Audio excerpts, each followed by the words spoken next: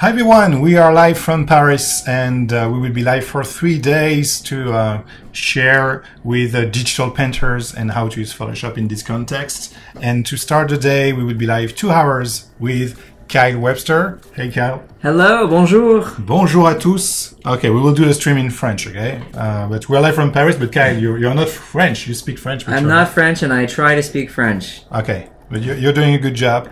Thank you. So I am Michael. I'm very happy to welcome you on this stream.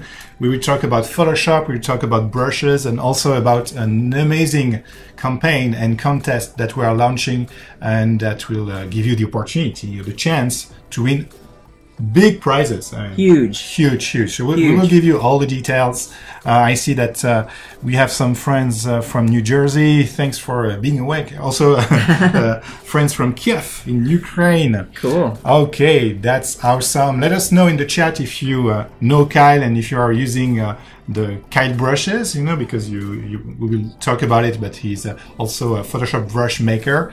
And we have asked Kyle to create some very exclusive brushes for us, and this is what we're gonna be talking about today, and with some live digital paintings, and then we will welcome more guests after Kyle. Some very cool people. Welcome Suzanne and Sebastian and Therese. The entire schedule is available on adobelive.com. Make sure to watch Adobe Live on this website. Okay, so maybe Kyle, you want to introduce yourself, explain what you're doing in life? I'm an illustrator, and I've been making Photoshop brushes now for let's see, I started in 2003. Okay. But then making them available to the public since 2014, I believe. And and I just had the opportunity to work on what I can safely say is probably the coolest project of my career thus far, which is working with the official Munch Museum, and pardon me for not saying the name exactly right, Edvard Munch, but this is of course a master painter known the world over, and I had the chance to work with this museum and with Adobe on a project where we took 7... Actually, there is one behind us. But where I don't see it. Look at that. That's one of them, yeah. This is really cool. Do you want to show the website? Yeah, let's do that. Okay, so let me flip over this way. If you go on adobelive.com, there is on the right a tab which is contest. So if you enter the contest tab, you will access this page. There is also at the bottom a link which is enter the contest. It will direct you to this page, and it describes the contest. So so these are the original brushes of Munch, the painter who painted the Scream at the beginning of the previous century, and Adobe had access to the brushes, and we had amazing people who were able to analyze the brushes and send all the information to Kyle, so you could reproduce the brushes, but for Photoshop. Yes. And these photographs were amazing. They were about 6,000 to 8,000 pixel square images of just the bristles of the brushes from every angle you can imagine. This was a very exclusive thing to have access to these brushes, and so we thought it would be great to, as best as possible, replicate them digitally and make them available to all of you. So they are free. All free. Yeah. Free. Everybody likes free stuff. Yes, there are 7 of them, and we're going to play around with them today. And I'll show you here, if you click on Download Munch's Brushes, which is one of the links that's right there on that page. Okay, so it opens a new tab, which is a list of Creative Cloud assets. Yes. So you have several assets. You have the files to install the brushes. So Kyle will show us how to do it. Yes. And also you have video tutorials that you recorded. Yeah. To explain how to install the brushes. Okay, if you don't remember, and the video tutorials are in French, German, and English. Correct. When you download these brushes, they are a tool preset file, and I will show you how tool presets work. Very simple. They are slightly different than brush presets. Important to know that there's a distinction there.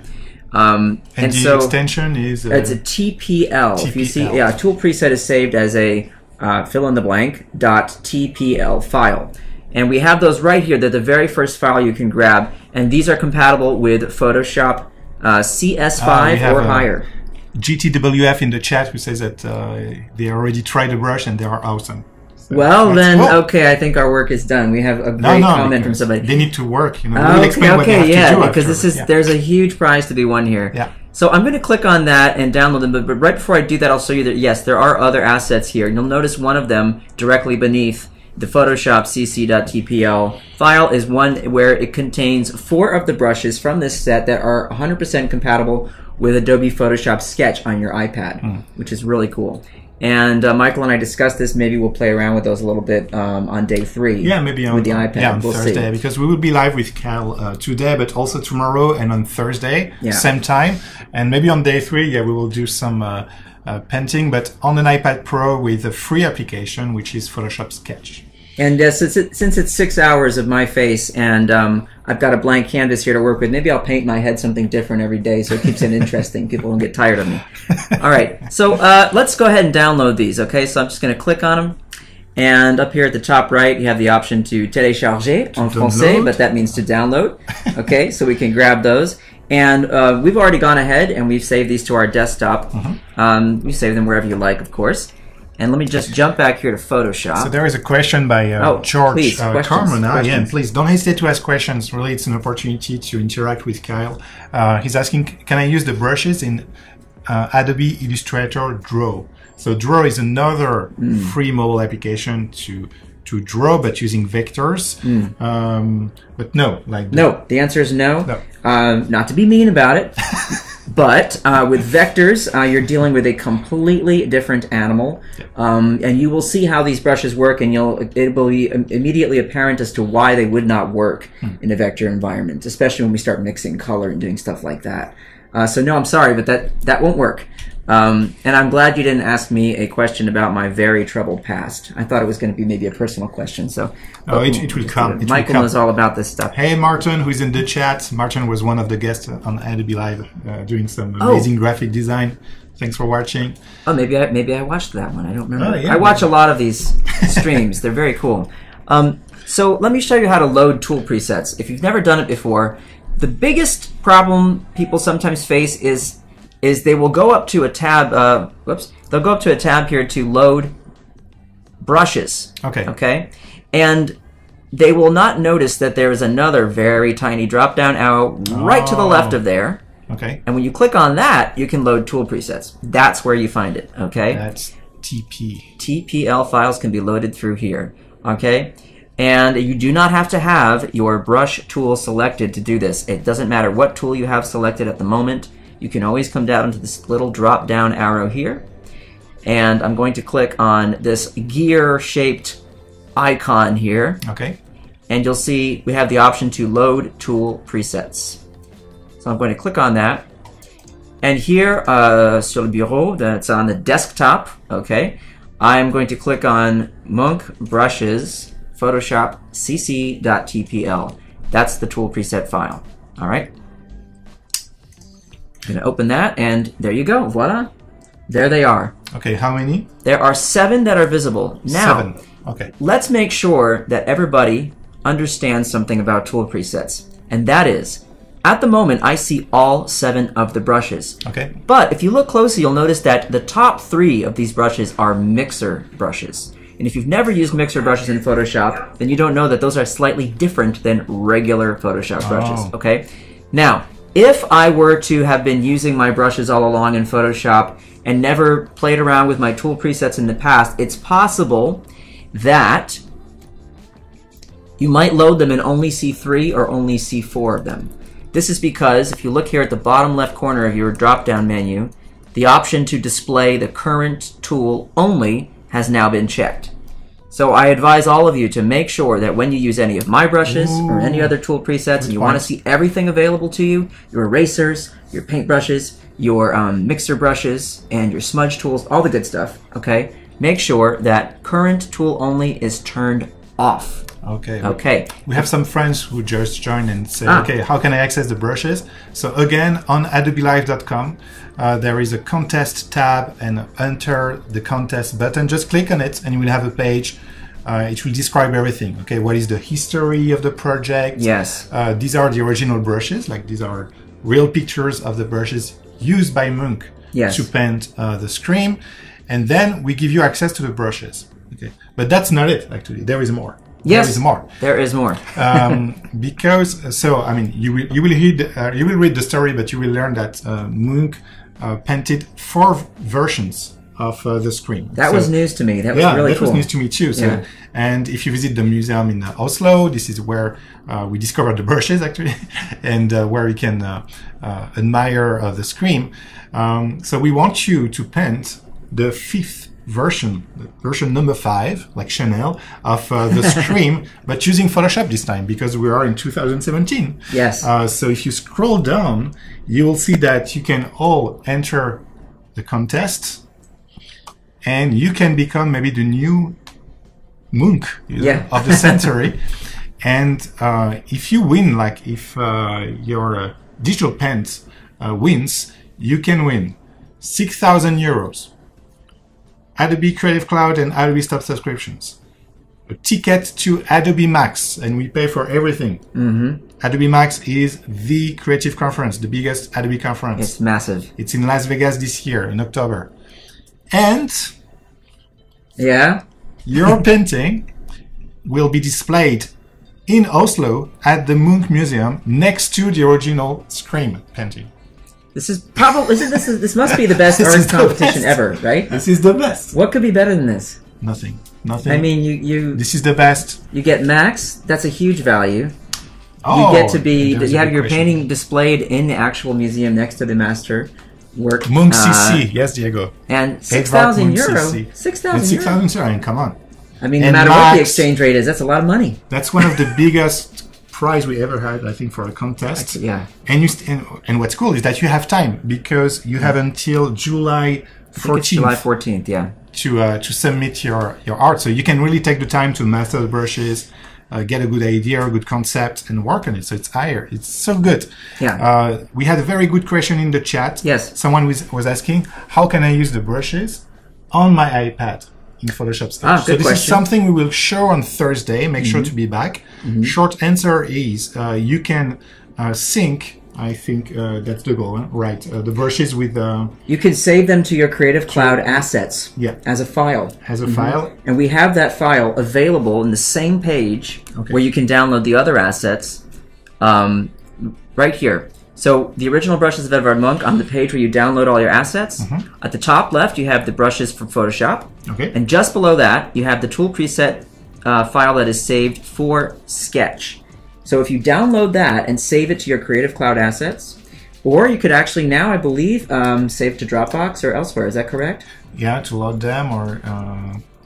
should work. I mean, we will share it on Thursday. Did you record a tutorial about Photoshop Sketch or maybe not? We didn't record a tutorial for that, but it's very easy to demonstrate. Okay, so and you can actually look back at the live stream we did in February, and we showed you how to load those, how to load tool presets in Sketch. So it's a very good point. Like all the Adobe live streams, if this is the first time you join, everything is recorded. You have access to the replays on the Creative Cloud YouTube channel. So on the Creative Cloud YouTube channel, if you search for Kyle Webster Adobe Live, you will find the live stream we did in February. Yes. And he demonstrates actually how to load brushes.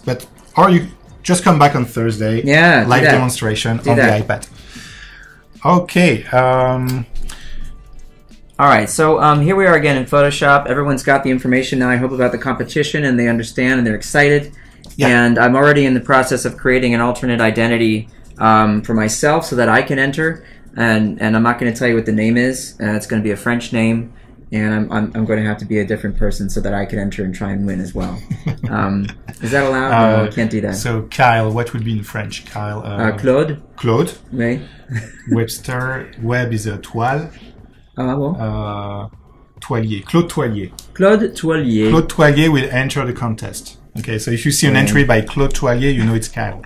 Yes. Well, now I have to change the name because this is not fair. All right.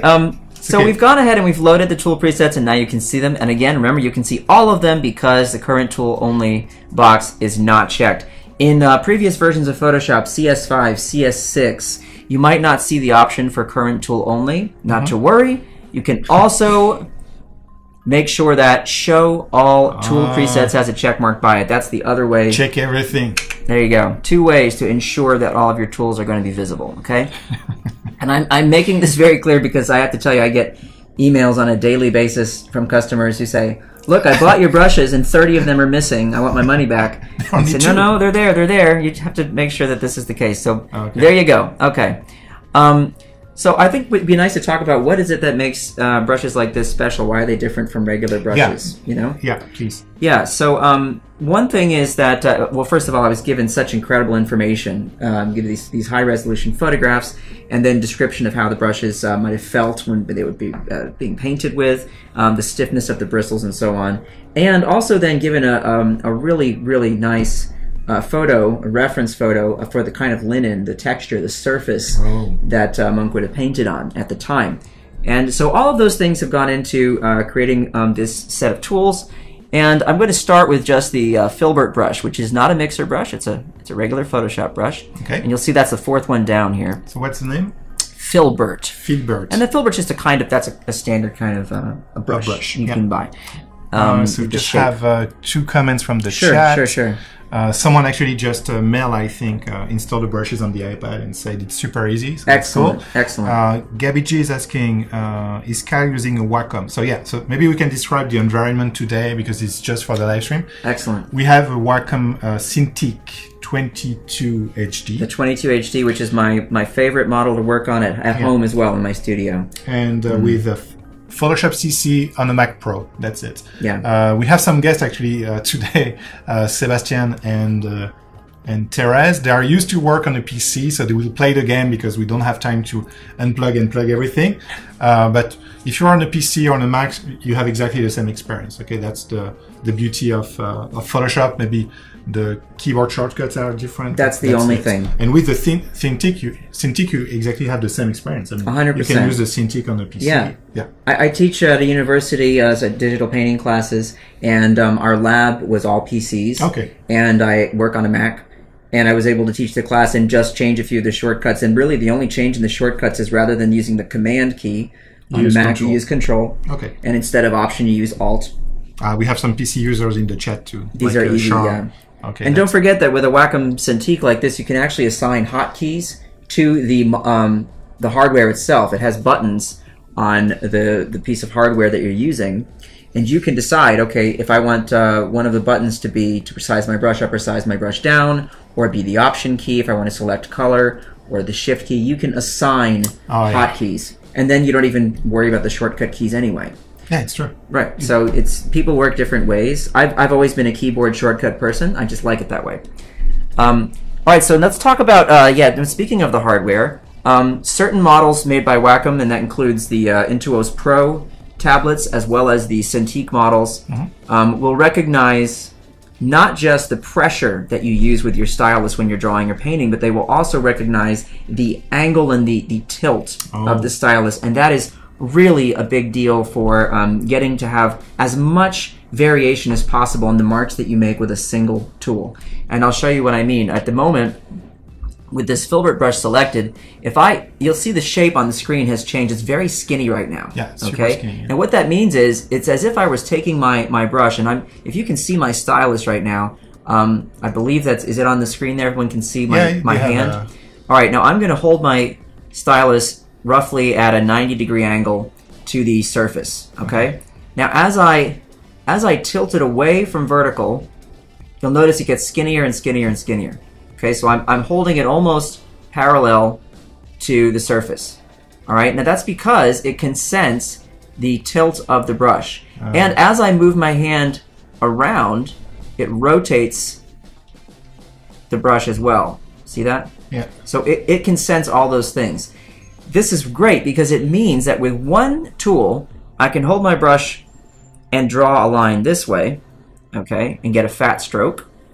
But I can also rotate the brush and move it away from vertical and get a thinner stroke. Now, this is not having anything to do with the pressure I'm using. Just rotating and then changing the angle, just like a real paintbrush. So this gives me the option then to, with the pressure, control how much of the texture of the surface is coming through. All right, and what's cool about that is if I use very light pressure and I do a thin line, I can see a lot of the texture of the canvas coming through. All right, but if I do the same thing with more pressure, what happens is more of the paint is, if you were to imagine that I was painting on real linen here, canvas, right? More of the paint is getting pushed into those grooves of the canvas, right? And so the bumpy bits of the canvas are not the only bits catching some of the paint. There is more texture. There is more, just material. And so as a result, with just this one tool, you can do strokes like this, like this, like that. Wow. This is all just with the same brush, okay? And so you have a lot of control, very bristly kind of stuff, and it's so fun. All right, so that's the first thing. Now, all of the brushes in this set, I believe, they react exactly like that to tilt and everything. Now, I understand that for some people who do not have a tablet like an Intuos Pro or a Cintiq, they might not have this option to use tilt. Because there is no tilt. Exactly.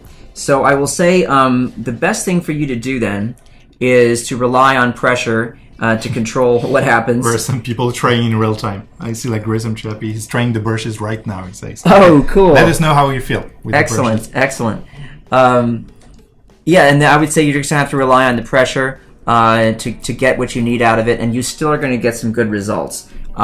What's cool about the iPad Pro with Adobe Photoshop Sketch is you have exactly the same functionality as well, because the Apple Pencil was designed to recognize pen tilt and all that. Okay. So that's excellent. Yeah. So it works either with Sketch? Absolutely. Yeah. Okay, but there was a comment by Mel saying that the mixer brushes don't work in Sketch. No, they do not. No. Oh, okay. The brush engine in Sketch is different from Photoshop in that specific way, and that mixer brushes will not work yet. Huh? Now, we don't know yet, but listen, Adobe's, they do great things. We're going to see, because I believe that over time, they're going to be able to have that work as well. I'm sure. I'm confident. We're working on something. Yes, sure. I'm confident that'll happen. So, yes, Sean, we just answered the question. Yes, the Apple Pencil utilizes tilt. Yes. Yes. Now, there's another thing about these brushes that might be a little difficult to tell right now on your screen, but you may notice that right here, I just painted this little shape here, okay? Right here in the bottom right area, you may notice the color is just ever so slightly different than the top left corner. Maybe not. Maybe if I do this, I'll make one stroke, another stroke, another stroke. Let's see if you can tell. Oh, yeah. Now, it's very, very, very subtle. Yeah. Okay? But this is done on purpose as well. And the reason we've done this is I wanted it to be so that if you do not have mixer brushes, okay, we're going to get into why they're cool in a minute, but if you don't have mixer brushes, I still want it to be possible for you to get some variation in the color when you're painting one stroke over another. But I want it to be extremely subtle so you don't lose the basic color that you're working with. So there are just teeny tiny changes in the hue, the saturation, and the value of the color every time you make a new stroke. Wow. All right, but not enough so that it would ruin your color palette or make it so that what you're painting doesn't make sense. Yeah. All right, so that's also done by design, and that's a special trait that comes with all these brushes as well. So let's quickly just run down these basic ones. We have the filbert. Someone who says that he couldn't stop painting the other night. Once downloaded, it just feels so natural. That's a great compliment, and I take that personally, and I thank you.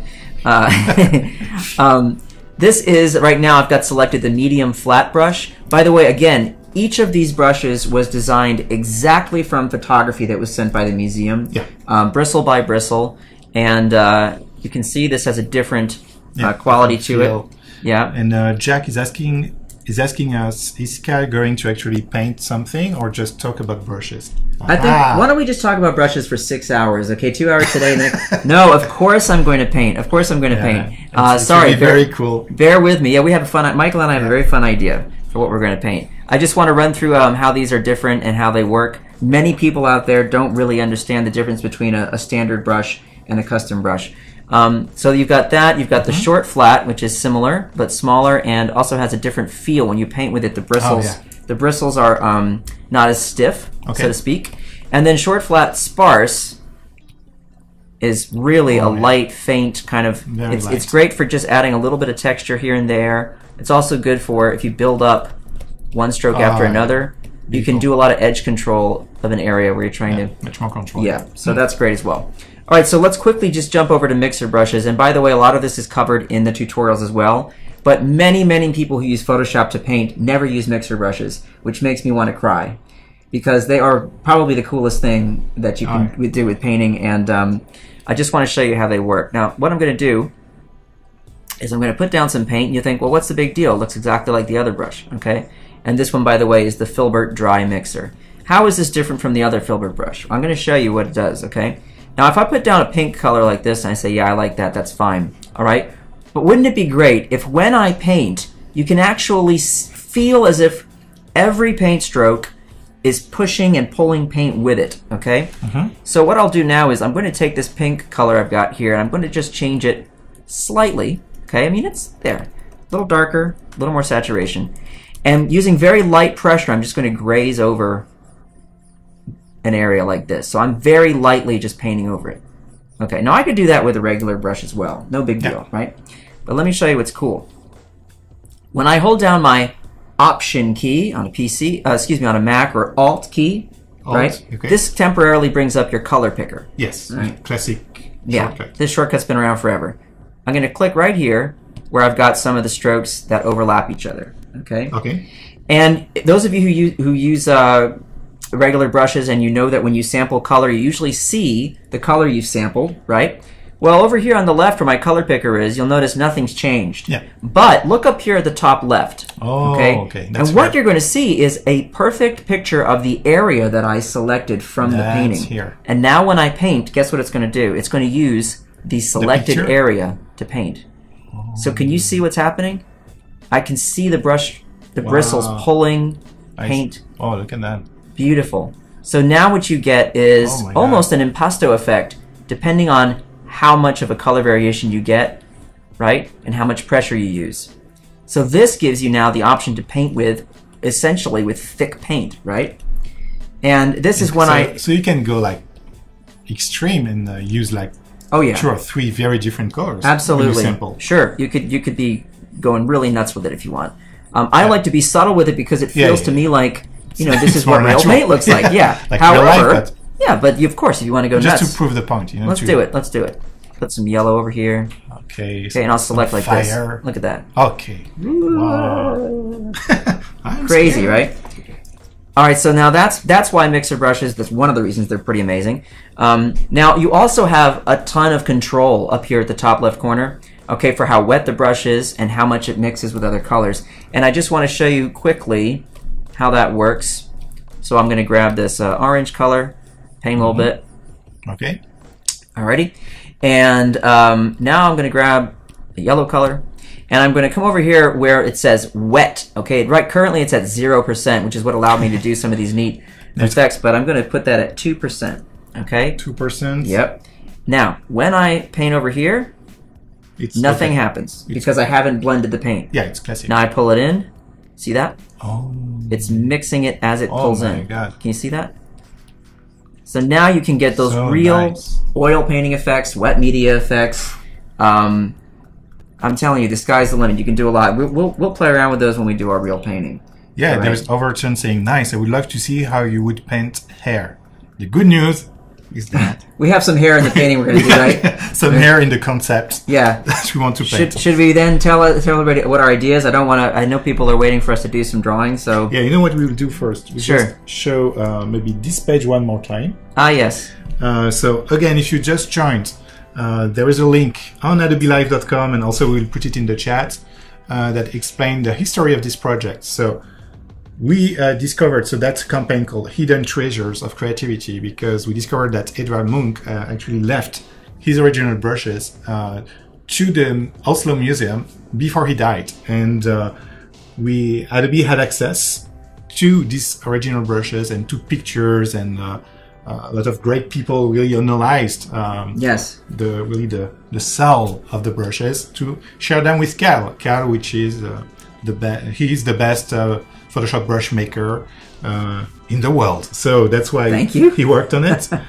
And he created digital brushes for Photoshop based on this. He also recorded tutorials explaining how to install the brushes, how to use them, how to create your first portrait.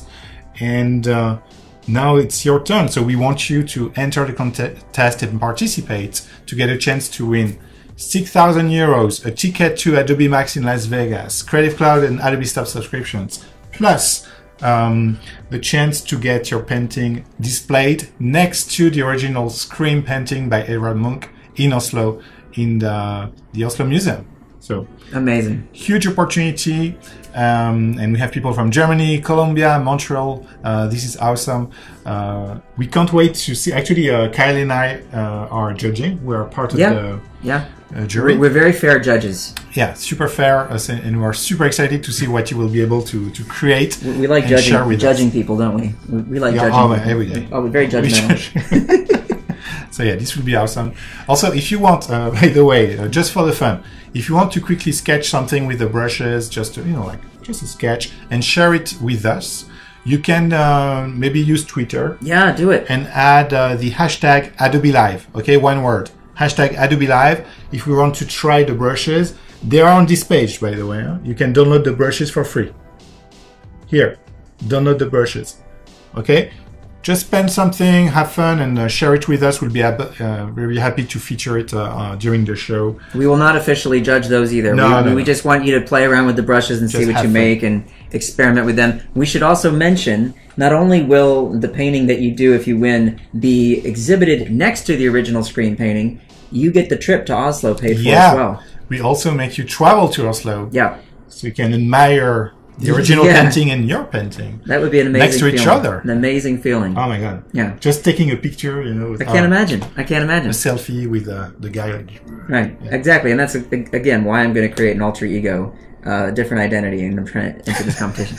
Not that I think that I would win. Of course not. I'm not saying that, but why not try? Why not? All right, so Michael and I thought, okay, well, since it's the Edvard Munch Scream, 5th Scream competition, and we're talking about Munch, and I'm here in Paris. As we are judges, very important question by Cathy. This is the second time she asks. Oh dear. She's like, oh my god. For the contest, does this have to be a recreation, or can we make it our own using our own color palettes? No, I was under the impression that it's your interpretation of whatever you want, as long as there's some sort of connection to the original painting. Yeah. It has to refer to the original painting. So this is someone screaming in a kind of very tortured environment. Yeah. It's a bit depressing. But not a literal copy in any way, or nothing like that. No, it could be you can go crazy. Actually, we asked 4 artists in Europe to reinterpret the Scream. They cannot enter the contest, but you can check their work on social networks. I will try to find maybe what they did, and we can feature it later. Yeah, I will try to find. It's worth looking at those because they do help you sort of understand. Here's a way to interpret creative directions. Exactly. Okay, so maybe you can explain what you will be painting, and I will search for this. Right. So because we're here in Paris, one of my favorite cities in the world, and by the way, I haven't been here in 20 years, so I'm really, really, really excited to be here. Because we're here though, and there's a certain painting everyone probably knows that's here at the Louvre. By some Italian guy. What was his name? Yeah, random guy. Leo something? Leo DiCaprio or something. Yeah. He was good. He was a good Italian artist. And we thought, wouldn't it be fun to do a sort of mashup of the Scream by Edvard Munch and Leonardo da Vinci's Mona Lisa. So here we have those 2 paintings. And so what I thought would be really fun would be to try... Now, please don't judge me because, I'm doing this live. We're going to try and make this happen. I thought it'd be fun to do a Mona Lisa painting, but I would have her in this sort of pose from the painting by Munch and maybe try and emulate some of the brush strokes and the style that Munch used to make a mashup of these 2 paintings. And that is our idea. So is it corny? Maybe. Is it fun? Absolutely. We're going to do it. Let's do it. And you can't talk us out of this. So if you make comments and you say don't do it, then sorry, we're already committed. Too late. Right, we should have been committed a long time ago. Maybe you can just show this one, so they understand. Yeah, that's a perfect example, and it's absolutely fantastic too. I love this. Okay, so that's an example. We asked Bastien Grivet, who is a concept artist based in France. He works, I think, for several video games. He worked on Call of Duty, these kind of games. And we asked him also to use the brushes and reinterpret the Scream, and this is what he created, just to to give you an example, I really like how the bridge is exploding. That's so cool. And there's still, you can still imagine the guy screaming, but it's more like not a shadow, but almost looks like a wizard in a way. Yeah, so, and parts of the color palette obviously reference the original, and the theme is obviously similar. I mean, it's the same idea, but look at the interpretation. It's very, very unique, and it's personal to that artist, which is really, I think, what we're looking for. So yeah, and we have asked for artists in Europe, and most of the time you recognize this character screaming, a very turtle world with a lot of colors, with like a flaming sky, and some references to the bridge. Yes, they all have been attracted to the bridge, so maybe if you have to keep some pieces, that would be... The bridge is, well, it's, I mean, it's a big part of the painting, and sorry, I'm making sure my phone's turned off. I didn't do that when we first sat down. It was. Okay. I mean, you can take some... No, but yeah, the bridge is a good part of it. I mean, there's also something in the way the sky is painted that, of course, you could reference.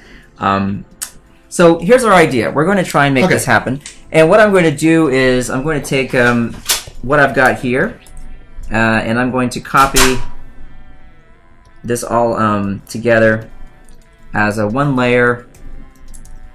And when I do my sketch here, I'm going to change my canvas. By the way, did you know with the crop tool you can actually make your canvas larger? Yeah. Some people don't know that. Yeah, that's something that we did maybe 2 years ago. Or... Absolutely cool. Look at this. Okay, voila. And by the way, I do not like working on a white canvas background. Okay. It kind of hurts my eyes after a while. It's just so bright, you know, that contrast. Oh. So what I do is I usually will fill my canvas with something a little darker. Just a personal thing, but you might want to try it. All right, now what I'm going to do is copy my reference, paste it here on a new layer. And while I'm doing my sketch, I'm going to have this off to the side. And again, I'll use the crop tool. And I'm just going to widen my canvas so that I can actually later just crop it again for the final piece of art. I do this a lot, so this is a way to work that might be very familiar to a lot of people, but to me this just feels good because now what I know is this area, I'm going to select it. This area roughly is going to be where I'm going to do my art. Makes sense. And then I'll have my, Alright, so let's do that one more time so I don't cut off the Mona Lisa there. Put that up here. Okay, so now we're all set. Another thing I could do just to sort of be absolutely clear with myself about where I'm working is I might just change the background color here like that, and then I say, okay, here's my work area, you know? Hey, Will. We have Will Patterson in the chat, who's a lettering artist. He loves the brushes. Patterson. Oh, thanks, Will. Yeah, Will, you should try to maybe do some lettering with these brushes. Cool. And share it with us on Twitter, adding Adobe Live as a hashtag. Maybe do it with the mixer brushes and do some color that mixes together with the letters. Sorry, I'm being an art director. Never mind. Ignore me. Okay, so another cool thing. Yeah, you don't want to always have to be changing tools. So once I've got a brush that I want to use, I'm going to use it for the painting. I did this in the tutorial as well, the video tutorial that's there. I simply size the brush down and draw with it like a pencil. Then I don't have to go select a pencil and change tools. Not that there's anything wrong with using a pencil, and I do that a lot for other jobs, but for this demonstration, I just want to show you it's so easy to use the bracket keys on your keyboard. Those are the keys that look like this. These keys, right? Brackets.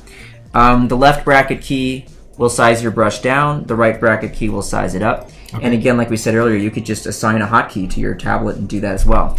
But for now, let's see. Let me go back to my my regular old filbert brush here from the Monk brushes, and I'm just going to size it down using the left bracket key. Okay, so now it's this big, and I can do a nice rough sketch with that. All right, so here we have our Mona Lisa. Patterson is working on something. Oh, already? Oh, yeah. He's serious. That's okay. Cool. So I'm just going to block in what I see as the general shape here of the general Mona Lisa. Yeah, so she looks like this. She's got her hands folded over, which I think I'm going to have to change. Or rather, to keep it maybe obvious who we're talking about, instead of having this arm here folded down, I might actually have this one come up to her face, and that will be the one screaming. See how that works, okay? Yeah, it would be good to have a mix. Yeah. Still like one post from the Mona Lisa and the other one from the screen. And let me tell you something, folks. We are really doing this on the fly. This is not the kind of thing where I sat down and planned it all out very well or anything. We just said, wouldn't that be fun? And so here we are. Okay. So I just want to get what I see to be sort of the general silhouette, so to speak. And we're gonna just pop that up like that. And she's got something here that's just a sort of... What is that? She's sitting in a chair, isn't she? Looks like the arm of a chair. Can I tell you something? I haven't seen the Mona Lisa in person. Maybe you will. And I intend to do that. Yeah. I sure do. Yeah, that is going to happen. You need to take a picture for us. We need a picture, Kyle. I know. Of you and the Mona Lisa. I'm going to do that. I'll do a selfie. You won't be able to be next to her. No, because there's high security. Exactly. But she'll be in the background. Yeah, I'm sure you can take a picture. All right, so we've got a pinky finger there. So I can tell you won't be the only one trying to take a selfie with me. No, and I don't have a selfie stick either, so it's not going to be a good... Maybe you can borrow one. Yeah, maybe I should, because otherwise it's not really going to be a very good selfie. All right, there. I just felt like I had to work on that hand a little bit. Okay, now we're going to look at the screen here and see, okay, we got the hand. And, you know, it's funny because I just took a moment there to make that hand look kind of good. And then I realized, what's the point? Because if you look at the hands in the screen, they're not the most anatomically correct looking hands you ever seen. And since we're going to try and emulate that style, I guess it really doesn't matter. So maybe this hand is going to be a little bit more... Whoa, sorry. It's going to be a little bit more... oh, I see. Oh. This Wacom pen has the eraser assigned to pick brushes. Wow. That's interesting. Maybe we can change that. I think we can change that, but... In the settings. Yeah. We'll do that later. All right, so I'm just going to make that kind of a... Oh, you can press E. A gloopy looking hand. Yeah, that'll work. Perfect. Ta-da. So we just get rid of that. All right, another thing you can do, of course, if you want to paint with, erase with the brush that you're using, and this is, I bring this up every time we do a live stream or any kind of tutorial, you can change your brush mode up here where it says mode to clear. And that allows you to erase with the brush you're currently using. Oh. And I'll tell you something else that's pretty cool. In Sketch now, they have included the option to erase with your finger using the active brush. Using the brush, yeah. Exactly. And this is amazing. Yeah, so good. Very, very cool. We should show it on Thursday when we do the painting in Photoshop Sketch on the iPad Pro. Definitely do that.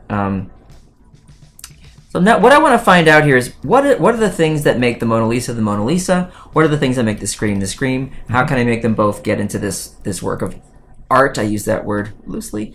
Because it's hard. You don't want to say I'm an artist when people say, what do you do for a living?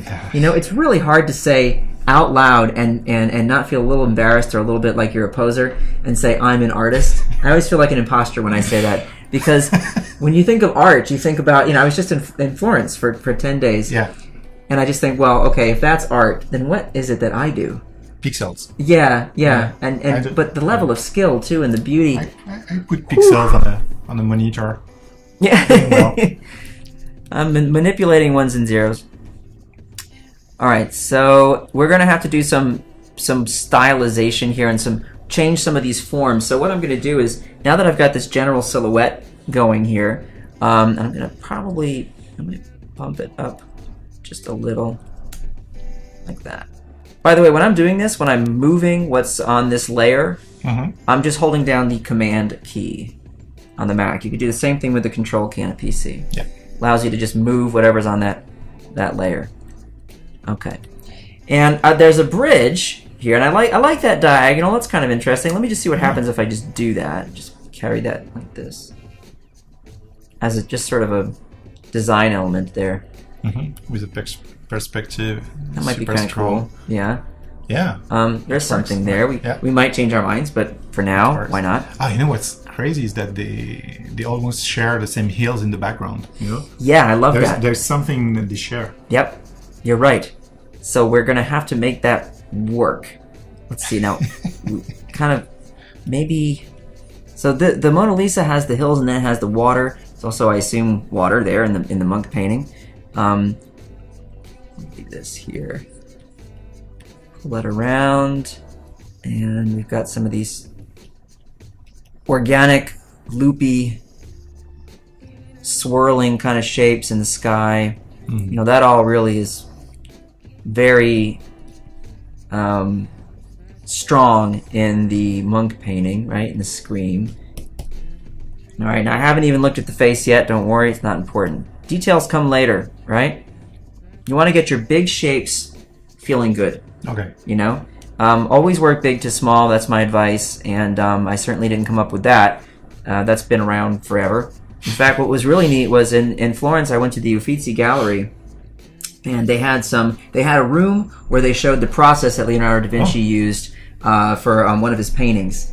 And it was so fun for me to see that yes, he's a genius, and yes, he's an incredible painter. I loved seeing that he used exactly the same process and technique that we still use today of a very, very rough sketch with no facial features even on the figures, nothing, you know, just figuring out how big is this figure, how big is that figure, where are they placed, and you could see a lot of redrawing going on and decisions being made on the fly and changing his mind a lot. Wow. You know, and I think it's good for people to know that people have been relying on the same techniques for literally hundreds and hundreds of years, and that's why they're proven. They really work. So yeah, don't take it from me.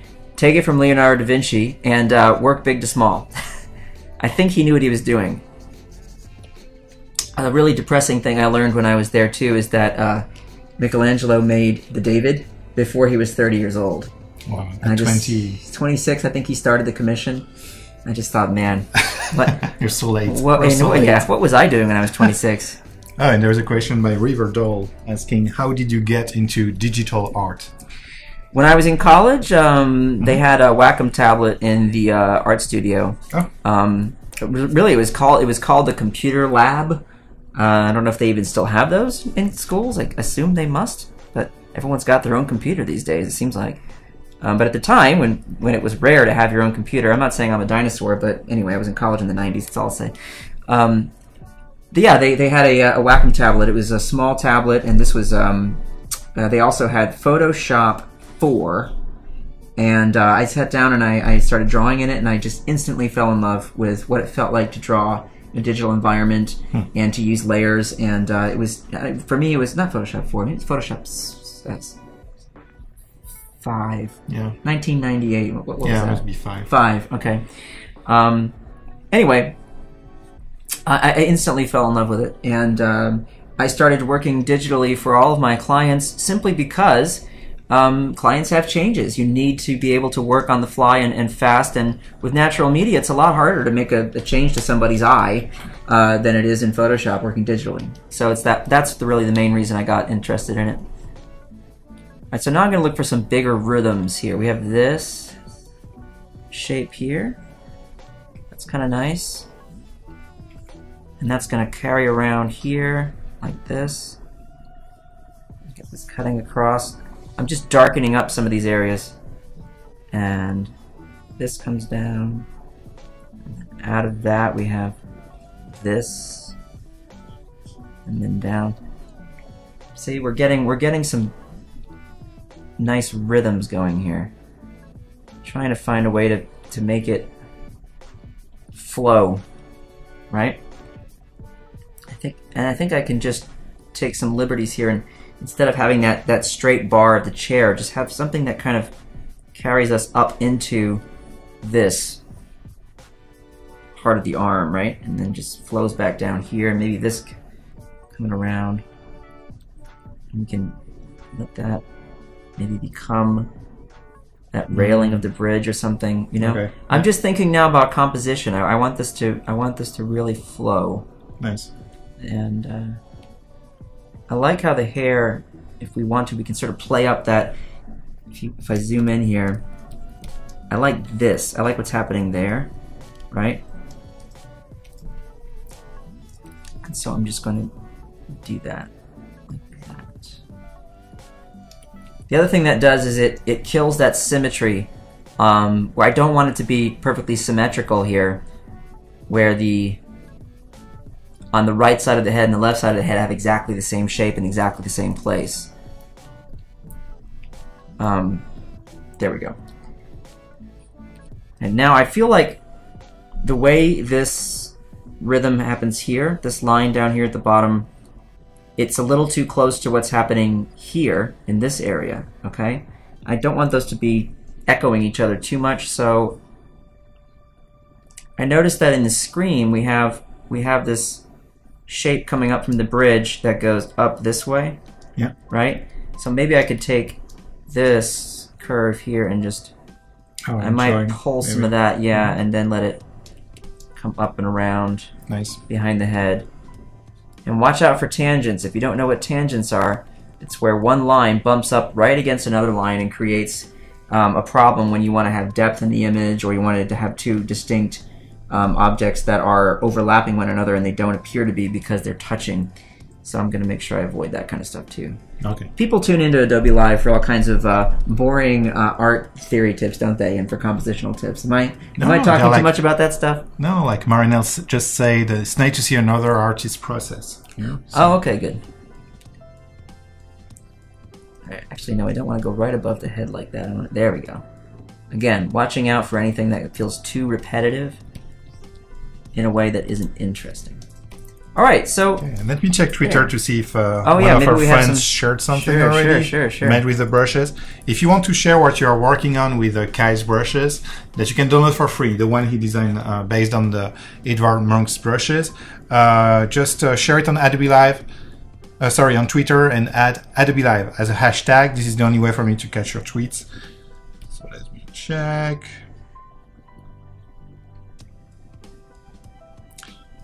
This is starting. Okay, I will give you more minutes because I see some promotional content. Nice. Here we go. Okie dokie. That's good, yeah. Don't hesitate to sketch something with the brushes and share what your drawings on Twitter. What do you think, Michael? We're getting a good start here. Yeah. So let me see. Character and the word is collapsing behind, and there is the bridge. So we are good. We need a bridge. Yeah, I think the bridge is good. Yeah, the bridge keep the bridge there. We're gonna keep the bridge. We're committed to that bridge now. Also, you know, I can't see...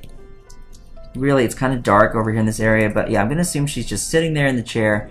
And in our version, maybe she's not sitting because he's not sitting.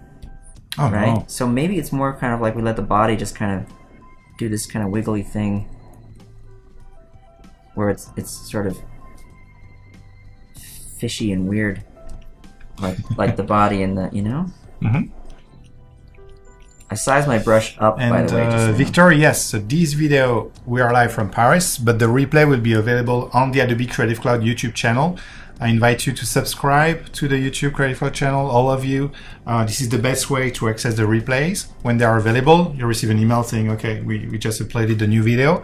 And also when we go live, okay, so you will know like Adobe Creative Cloud is live, click here to join, and then you will join our live streams. Kyle is the first guest of the day, but within 1 hour and 10 minutes, we will welcome Susan Helmig. She's a digital painter, also working in Photoshop, and she will work on her middle-aged characters and facial expressions to express a scream, but different kinds of screams. It would be interesting to watch her work. She has a unique workflow, and then we will welcome Sebastian Hugh. He's a concept artist, also working for video games and video gaming companies such as Electronic Arts, and he's a science fiction concept artist. He will mix Adobe stock pictures and digital painting to create a science fiction scene. And again, his creative process is very unique. He's a photo bashing. Yeah, we talked about that a little bit. That was very, very interesting to me, as I've never tried that. Very unique. Yeah. Very cool. So you will see what this is, okay? And then we will welcome Therese Larsson, also illustrator, digital painter from Sweden, who worked for all the big names. She's very good at character design, you know, so she can draw like animals, but very cute versions like Disney movies. So yeah, I really like her drawings. I was looking at those before, and some people in the chat are talking about the heat wave. Oh, in France? Yeah, there's a big one in Holy Paris. cow! Yeah, it's just for the live stream. So that's just for us. Now the funny thing is, yesterday I tried to take a really long walk to get somewhere, and Michael and I had just seen each other, and then I said, "Okay, I'll see you later. I'm going to go walking." And I walked for, I don't know, about 35, 40 minutes or something like that. And I was just trying to find shade wherever I could. So anything. And I was just chasing shadows the whole way, trying to make it. And I finally gave up and decided I'm going to take an Uber to get to where I'm trying to get to. Because it was going to be at least another hour of walking, I think. And I was standing there on the side of the road waiting for my Uber. And this guy pulls up on his scooter, beeps a little bit, and says, "Bonjour." And I look and I say, "Why is this guy talking to me? I don't know anybody in France. How is this possible?"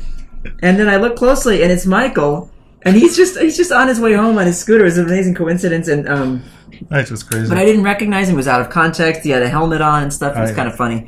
And 2 seconds later, right behind him, the Uber guy pulled up, and it was that was good. A funny moment. But wow, is it hot? Yeah, not in a pleasant way. It's kind of brutal, actually.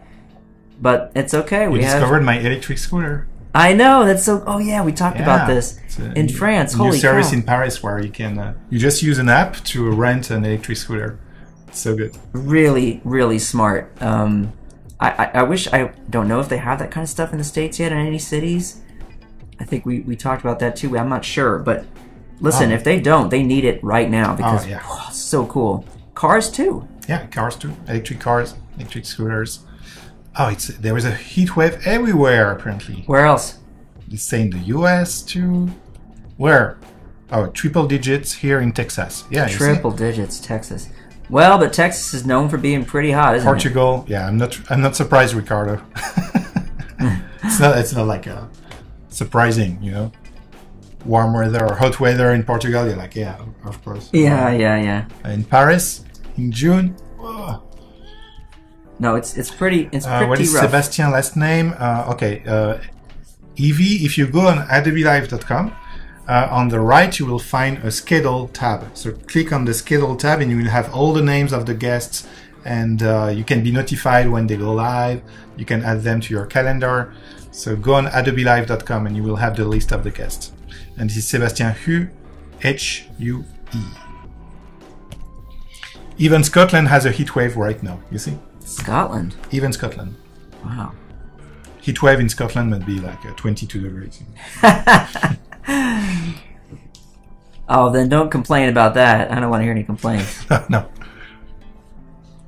All right.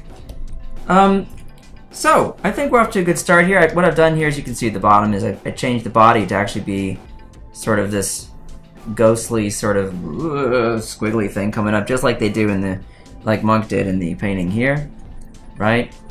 So we've got that kind of change there. I like that. It's sort of interesting. It looks great. Oh, yeah. And you know, I spend a good bit of time on this stage of anything I do. The sketch, you don't want to be later on trying to work out where stuff really is, and especially the bigger shapes, like I said earlier. If you get this solid and feeling pretty good as a first step, then the painting part of it, or doing the finish, or all the other later stages are much easier to manage. It's so hard if you don't get this right at the beginning. This is what I've learned, and I know lots of folks out there agree with me. You just have to get the sketch to feel right. That's where the work is,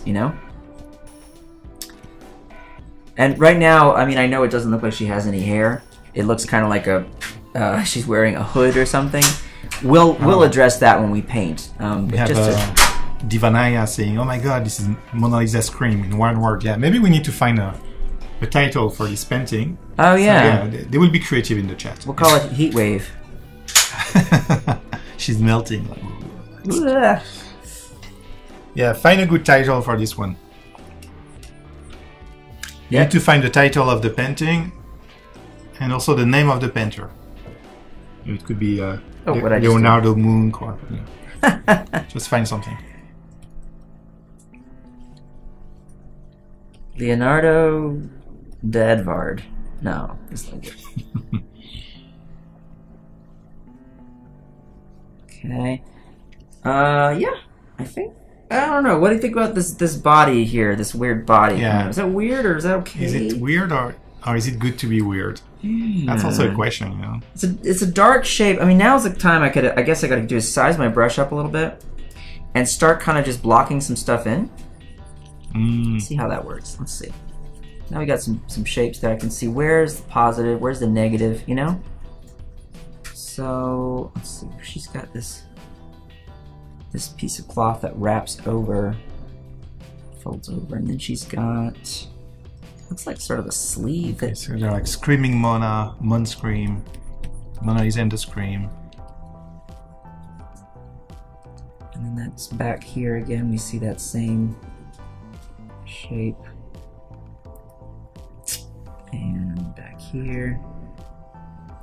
I think I'm just really trying to work out some darks and some lights now. You know? Don't like that. Let's see. And what I'm doing, by the way, is I'm selecting color that's already on the canvas. Oh, so okay. Some blacks, some grays, whatever. Just to try and work out. Of course, your hair is going to be darker up here. I see it's a little lighter as it carries down her head, right? And then lighter again up top, where I guess there might have been a highlight or, you know, some light catching there. One thing that'll help it not look like it's a hood is just to add the part. So once I do that, it should help. See? No problemo. Magically make hair by just adding a part. There we go. I think that works.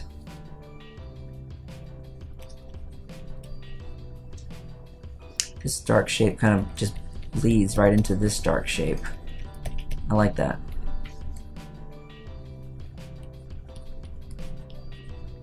All right. Yeah? Yeah.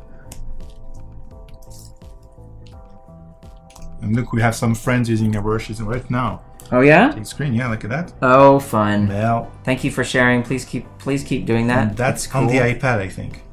Oh, on the iPad. Yeah, Looks good. It's good, huh? Yeah, with Monk's brushes. And look at Loic. He's doing a good job. This is loading. Come on, Twitter. Come on, Twitter, don't fail us now. Come on. Whoops. Whoops. Twitter, you're gonna make us scream. Here we go. It's a good thing I don't get paid to tell jokes. Look at that. What? Yeah. Is that with the? It must be with the mixer brushes. Holy Christmas, Loic. that's cool. It's good, huh? Wow, Loic. Yeah, Loic. Wait, he didn't just do that? You didn't just do that right now. I don't know. No. I don't know. Impossible. Let us know, Loic. What's going on? I mean, come on. Oh. He had that one sitting, waiting to post it. I mean, he must have. Or she. Loic. Is Loic I don't know if it's a name. It's Mel. It's Mel. Okay. Yeah. Loic. Where are you from, Loic? From Paris. Ah. Ah, bonjour, ça va? Ah, but he's a professional digital painter, you can tell. Well, that's pretty darn good. Got our... Okay, so now we're starting he's in the to chat. feel... Hey, Loic. Huh? Did you do that today, or is this something you did in the past, or... Let us know, Loic. If you just did that in the last 10 minutes, then I'm going to have to leave. Then we quit. Just that'll be the end of it. Drop the stylus. Yes, exactly. Drop the stylus. Nice. All right, got some darks coming up under here, and I think I'm going to. I started when you mentioned the number. The number. Oh, maybe the 6,000 euros. What? How long have we been live? We've only been live for like what, half 1 hour. 1 hour, and he did that? He's fast, huh? Good gracious. Alrighty, so well, we're off to a good start here. We're getting some stuff down, you know. He's like, no, please don't leave. Oh, that's nice, Loic. Yeah, because if you join it, maybe you're not aware, but if you paint your own version of the screen using Kyle's brushes that he's designed, I mean the 7 brushes inspired by Monk Swan for free. Oh, when I mentioned the hashtag. Okay, so like 45 minutes ago. Good gracious. It started 45 minutes. No. Oh my God, Louis. How many hands do you have? Fast. Yeah. Do you have 6 hands? How many people in the studio? Wait. Yeah. It's so good. So yeah, you can paint your own version and enter the contest. The link is on adobelive.com and get a chance to win 6,000 euros, a ticket to Adobe Max in Las Vegas, Creative Cloud and Adobe Stock subscriptions, and get your painting displayed next to the original Scream by Munch in Oslo. And we pay the travel to Oslo, so you can admire. When we say we, it's not Michael and me. Yeah, it's Adobe. It's because Michael and I, we're just not going to do that. We're nice guys. No, we can buy what? We can buy. Could buy a croissant. Croissant. If you want a croissant, macaron. And the macaron will be back on Adobe Live probably tomorrow. Okay? Stay tuned. If you're not used to the macaron concept, they will be back tomorrow. You have to tell me what that is, because I saw some comments on Twitter that were very confusing to me. You will see tomorrow. This is something that is just happening in Paris. Well, here's what I want to know. Am I not getting any free macaron for being here and drawing? Because I love the macaron. You will get them tomorrow. Thank goodness. And one of the best. Pistachio? Just bit. You will see. You will see. So this is like a tradition that we have when we stream from Paris. But actually, during the live stream, the last stream in San Francisco, we ordered some macaron. Oh, made in San Francisco. Nice. Were they any good? Recommended by the guest. Oh, really? Yeah, and they were terrible. Oh. But I couldn't say that live because she would have been offended. No, but you know, that's the things. You have to be here to get the real deal. Yeah. Now, compared with the one in Paris, seriously, it's... well, what did you expect? It was a scam. It was a scam. What would you expect, you know? I don't know. All right, so... See, what I've been doing here is just kind of getting some values in there for the figure, and now I think about, okay, so what do I do with the background? And I'm only working in grayscale, so to speak, right now. I just want to get this worked out so it feels good. And, you know, I have to say, everyone's different, but for me, it really helps to work this way, to get your darks and lights and your big shapes and all that stuff, just get it done, get it down, and feel good about it. Because if you do that, and if it works that way, you're setting yourself up for success in the later stages. If it doesn't work at this stage and you decide you're just going to barrel forward, go on to color and go on to details and stuff, I guarantee you're going to be in for a rough ride. You really have to make this stuff work, and it's worth taking the time to sketch, you know? And we're doing this at an accelerated pace because we only have a couple hours today and some time tomorrow, but normally, you know, I would take more time on something like this to really be sure it works, but I think we're doing okay. Yeah. I think we're doing all right. And yeah, I've sized the brush up, as you can see. A little bigger now. Ryan is asking, Kyle, do you ever draw things you like to do? Things I like to do. You like to run? You draw something? You know, no, I don't. Well, the only thing I ever draw that happens to be a personal hobby of mine, so to speak, is tennis. I'll occasionally draw people playing tennis, but that usually only happens when there's an event going on. Yeah, like I drew a sketch of US Tsonga. Open, then you would. Yeah, Tsonga. I like Tsonga. Yeah. He came to our town where I live and for a tennis tournament, and I watched. Yeah, I got to see him live, and it was very cool. Huh? Yes. And the other guy who came was Monfils. Oh my god! Who I think is so cool. Oh my god! Yeah, and two very athletic players like. Yeah, Tsonga is very powerful. Everything in the power when Monfils can run like for hours, it's crazy. Yeah, I really actually between the two of them, I enjoyed watching Monfils more because he's kind of acrobatic and does a lot of mixing of shots. And anybody who likes tennis knows that it can get a little stale when you're watching tennis and everyone's such a power player that it just becomes a big baseline battle. You know, I like when there's some finesse in there and some shot making. And was it on clay or what? It was on hard court. Okay. So yeah, not as much sliding around, which I really like watching Monfils when he plays at the French or any other clay thing because he does a lot of sliding around. And I was sad this year not to catch the final because I am a Nadal fan. Really love Nadal. And I was so excited to see that he was in the final again, and then I just forgot to watch. We were having a vacation. We were doing other things, and I just completely forgot about it, and then found the result later. It was really cool that he won, because anybody who does follow tennis knows that he was out of the game for a while. They were kind of hurt, and it was just exciting for him. So, but of course, it'd be nice for a French person to win the French Open. It hasn't happened in a while. When's the last time that happened? French player? It was in 1983. Goodness gracious. Yannick Noah. I love Noah. He was amazing. So yeah, a long time ago. Speaking of acrobatic, yeah, he was all over the place, and he did that famous jump smash, the overhead the jump smash. up, and bam. And also one of the first one using the shot between the legs, you know. Oh yeah, he did that. The tweener. The tweener. Yeah. He didn't create it, but he was one of the first showcasing it at this level. So cool. So I guess he pulled that off a few times in his heyday. I went as Agassi for a Halloween party about 10 years ago. And my wife went as Steffi Graf. She's German, so we just thought that'd be fun. Yeah. Oh, no. Not everybody got it. Obviously, because I'm so much better looking than Agassi, so it was hard. People said, "Well, wait a second, what?" No, yeah. So obviously, that was the problem, right? That was the problem. That was it. That was why it didn't work. No, he was my hero when I was in high school. Actually, cool guy. Oh, me too. Yeah, so cool. All right, we're getting this sky to look kind of funky and cool, and maybe there's going to be that water element there. And we don't know what's happening. So someone was saying in the chat that you're using the same approach that old masters, starting in black and white with the composition and sketch composition and black and white. Yeah, and this is the way.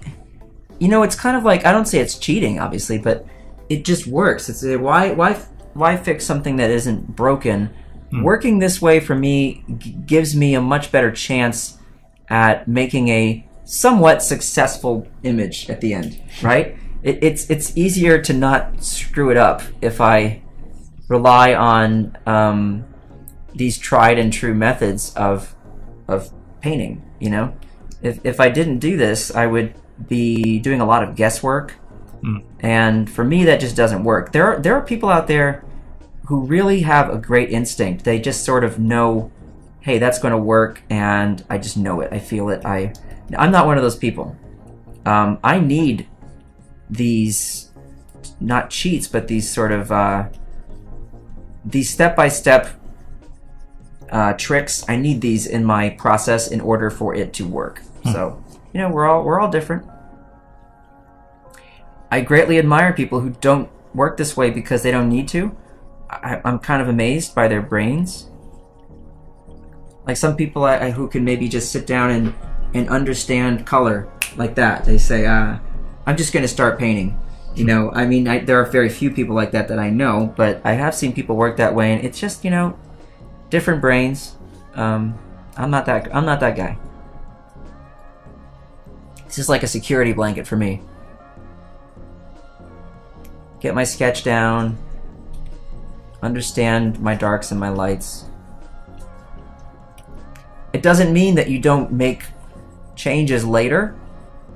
It doesn't mean that you're locked in and you have to be totally committed to what you do at this stage. It just means that you're giving yourself a nice foundation, I need that. Alright, so let's see. That's a nice dark shape there, and it just pops right out. And we're going to make that darker on the edge just to really contain her, right? That feels better. And probably I don't want too much attention on the hand. It's fine, but I'm just going to make that a little darker. Okay. So it's just not going to be... Yeah, not too eye-catchy. It's not the focal point there. Yeah. Too much contrast. Another good thing you should do is the same as when you work traditionally. You know how you step away from your canvas? Yeah. So I zoom out, and it has the same effect. If I look at it like this, like a postage stamp, then you can really see, hey, how's this coming together, you know? And I look at it, I say, you know, it's pretty good, and I can tell right away there's too much contrast down here where the bottom right corner where the bridge is, right? I don't want that to be so black and white down there, so I'll just use some grays like that, right? Maybe just gloss over some of this up here too. But I don't want that to be super, super heavy contrast. The question for you by Iria Arum asking, Kyle, have you ever found a difficulty on what you want to draw, and how do you deal with an artist block? Well, you know, being a commercial artist, that really isn't very much a problem because I have people telling me what to draw all the time. I'll get a call and they'll say, we need you to draw a horse smoking a cigar, you know, by the side of the pool. So that's what I'll draw. You know? But so I'm very rarely stuck in a position where I have to create content without any direction whatsoever. I hope that makes sense, and that I know that's not maybe the most useful answer.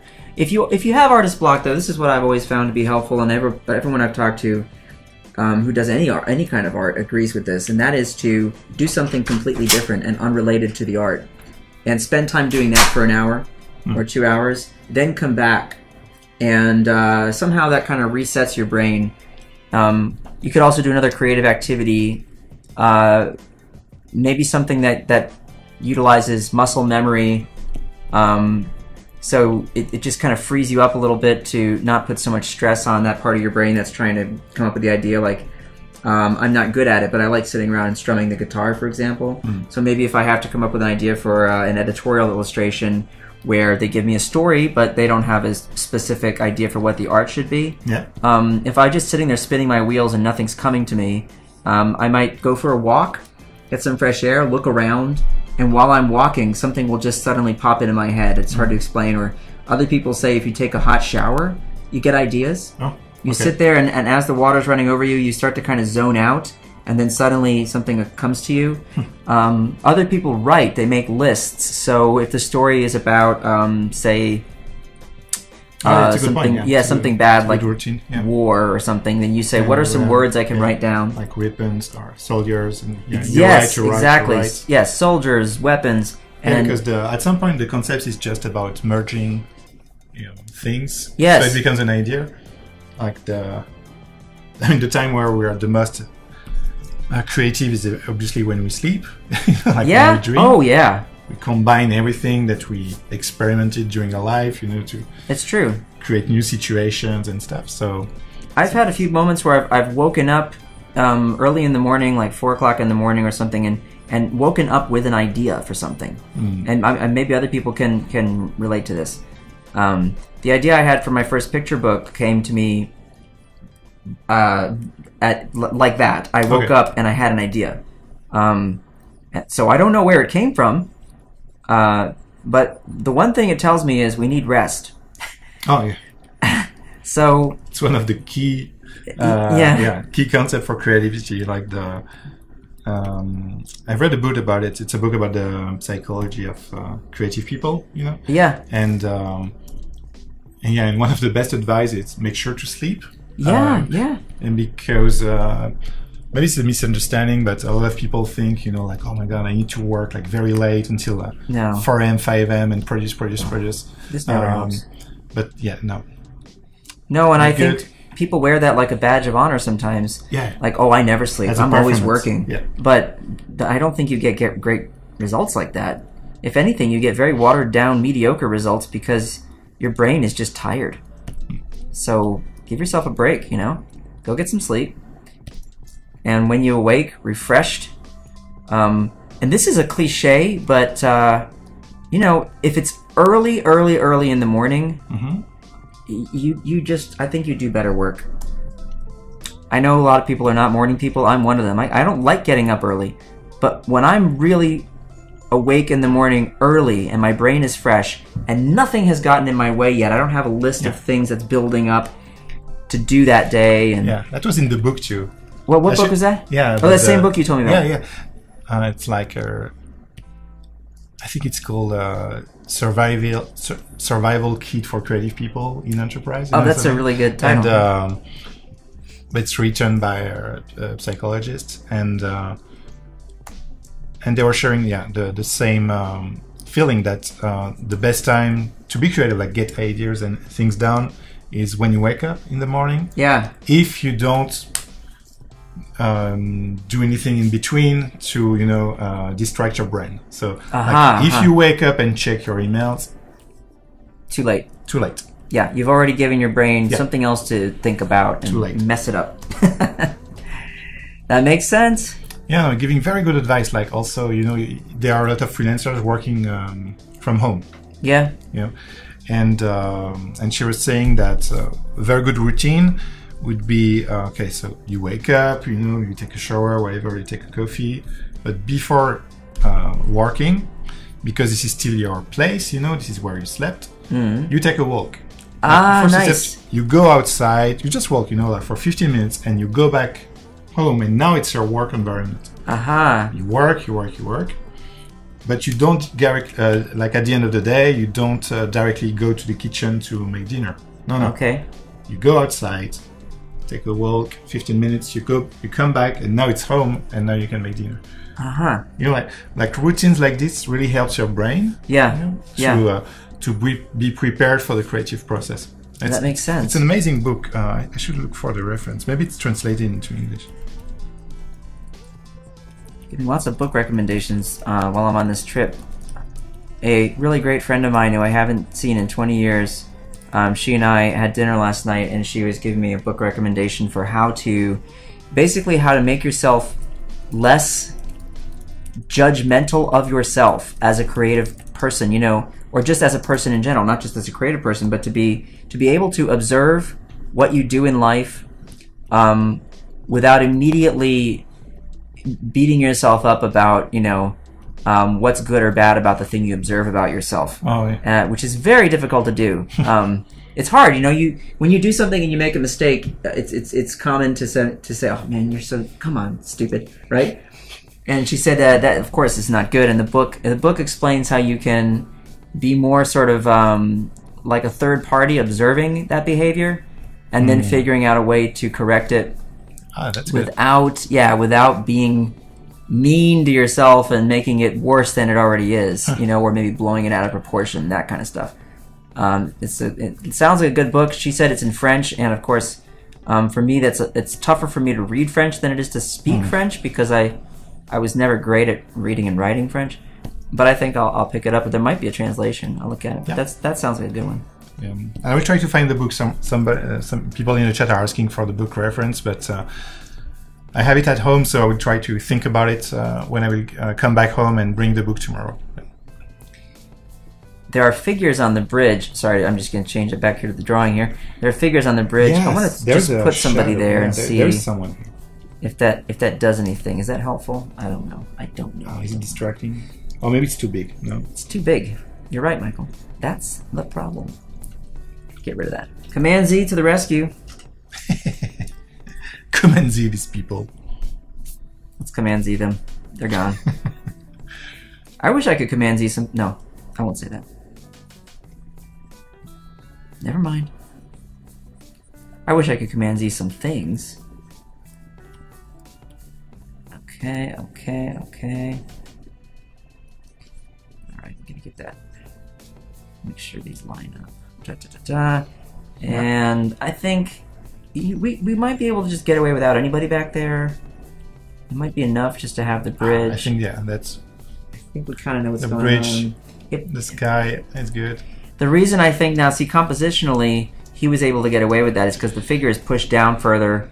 And here's our focal point. The character is very small, right? If you look at the composition, now compared with the Mona Lisa. Yeah, so this is very you have to stick to Mona Lisa. Yeah, I think it works.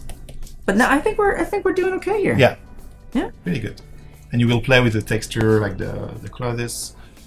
Yeah, that's all details, So, yeah. That's the kind of thing that when we're really getting into it with some more detail. Although I can suggest some of that now. Like this, just so we know that there's a fold that comes over. Oh yeah, to remember the fold. So when you start in black and white like this, like how do you add colors after? You create a new layer, or? Well, that's a good question. In this case, I will likely not. I will likely paint right on top of what we have. Yeah. And I mean, and I've actually done some Adobe streams in the past where I've talked about how I like doing that a lot. I like working on one layer. Of course, it's not always practical, right? Yeah. There are many times it's not actually, but for something like this, I mean, it's if I were painting, right, I would only have one layer, so I don't have a choice. Yeah, so why not? Yeah, why not do that? You know. But the thing that I'll do is I will actually take this layer. I'll do it right now just to show you what the process is. I also want to say I'm not married to any one digital process for anything ever. What I love about working digitally is there's so much flexibility all the time, and it allows you to take, for lack of a better word, risks with your art, knowing that you have that safety net. You can pull back, you can undo, you're never stuck doing one thing and then saying to yourself, you know, oh no, I've messed it up and now I just have to give up. You always have, if you wish, you do have layers. You can work, if you feel like you're going to do something that might not be great in the end, but you just want to try it, go ahead and create a new layer and try it. And if you don't like it, turn that layer off, you know. So I'm not like, it's not like everything I do, I say I'm only going to work one way. But anyway, now to continue what we were talking about there, when I feel like this grayscale image looks good and I'm happy with it, okay, I'll take the this sketch here and I'll colorize it. Okay, so I can do Command U, which pulls up my hue and saturation. Oh, okay. And then I can do a sort of an underpainting. Oh, I see. You know what I mean? Huh. Like so. And then I'll paint on top of that. And what I like about that is then I have a warm underpainting or a cool, it doesn't matter which, but something will be coming through a little bit, you know? And that might help to unify the colors on top of it, or it just feels good to look at it. I don't know which, you know? And then normally with working with glazes, with oil painting, you know, if you have that underpainting that's a warm painting and you paint a blue on top of it, but the paint is a little bit thinned down, then that blue will naturally, you know, inherit or display some of that warm color coming through, and it just helps to unify it with the other colors that are there. This is just a classic trick. You know, just as an example, I could leave that there, make a new layer on top, okay, and I could set the opacity of that layer, say to 80% or something, right? And then grab a blue, and I'll just paint directly on top of what I've got here, okay? And we all see blue, right? Looks like blue. But when I do this, I don't know if you can see the difference there. Yeah. Why don't I do this here? Here's the opacity at 100. Okay. Now the difference. So that's 100. That's 80. Okay. 180. Can you see the difference? Is it too subtle on the screen? Oh, I went too far back. Excuse me. So 1, 2. That's 100%. Yeah. That's 80%. If it's too subtle, I can bump it down. No, we can see the difference. Yeah, and so now everything I paint on this layer is going to have some of that warmth coming through. I mean, I can even just kind of glaze over here. You'll see it coming through. Right.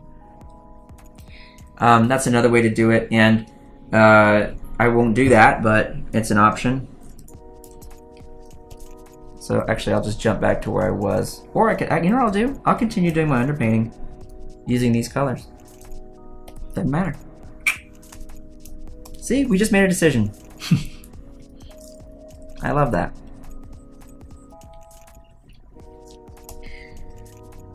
And since my values kind of hold up anyway, at this point, things are looking pretty decent value-wise. I'm not at any risk of messing anything up. Adil is saying it looks like a scary Mona Lisa. Yeah, so that's I guess you just joined, so that's the point. We are trying to do a mashup in a way, like combine the Scream by Edvard Munch, which is on the left, with the Mona Lisa by Leonardo da Vinci.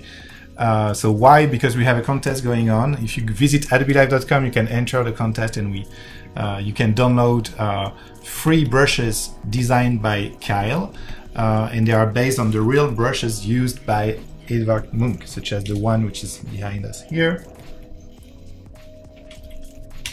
And you can use them to create your own version of the Scream. And this is a contest. You have until July the 14th to submit your entry and get a chance to win 6,000 euros, a ticket to Max, Creative Cloud and Adobe Stock subscriptions, plus the opportunity to get your print displayed next to the original painting in the Oslo Museum. And Adobe will also make sure that you travel to Oslo to admire your painting. So it's a huge contest. We really invite you to go on adobelive.com and click on the link, enter the contest, which is in the contest tab on the right, and you will get all the details. I really can't think of a cooler competition than this one. To get to go, and of course the money is amazing. Max is huge. And then, but the chance too to be standing there looking at your own work next to the original painting by Munch. I mean, that's incredible. What a thing that must be.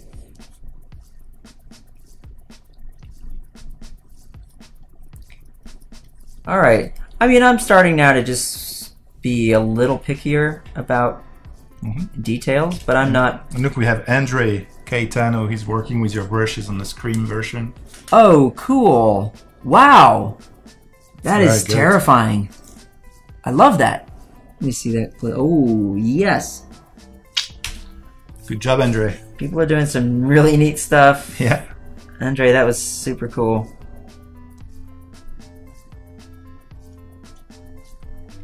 It's very humbling to work as an artist, because you see people do such neat stuff, and it just reminds you that there's so many good artists out there. So many people are really just great. And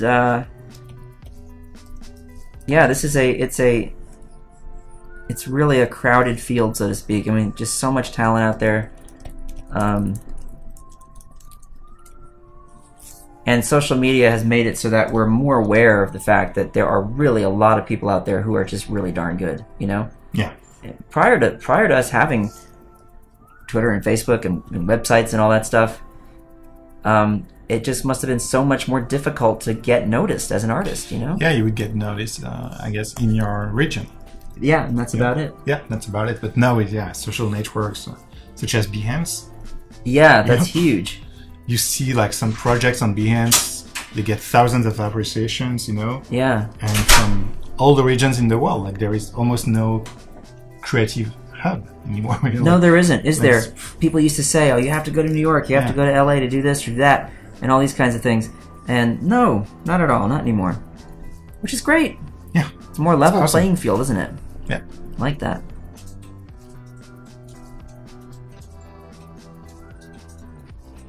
All right. How are we doing here? I think we're looking pretty good. I think, let's see, I want to change that just a little. Like that.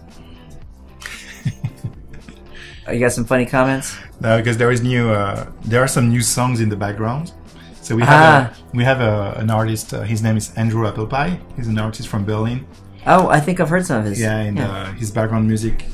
I mean, he produces some music, and we play it in the background. And there are some new songs, some new titles this week.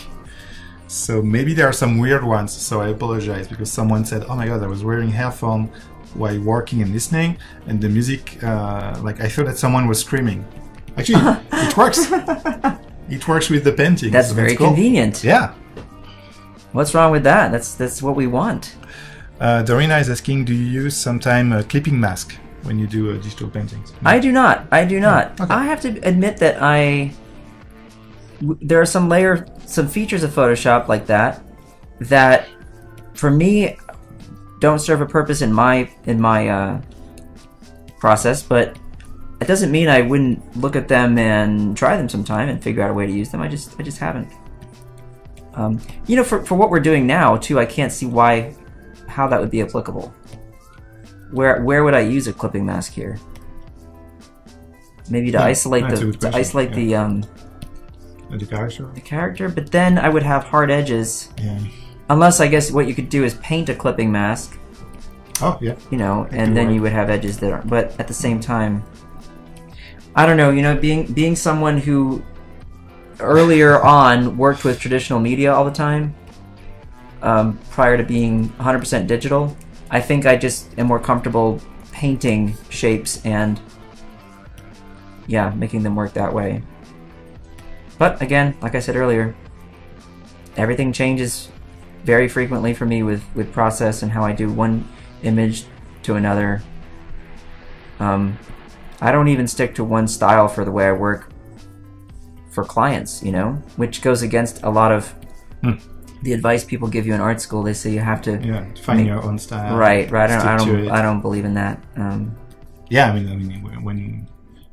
mean, if people are in the chat, check your website. They will see so many different styles. Yeah, it's all over the place.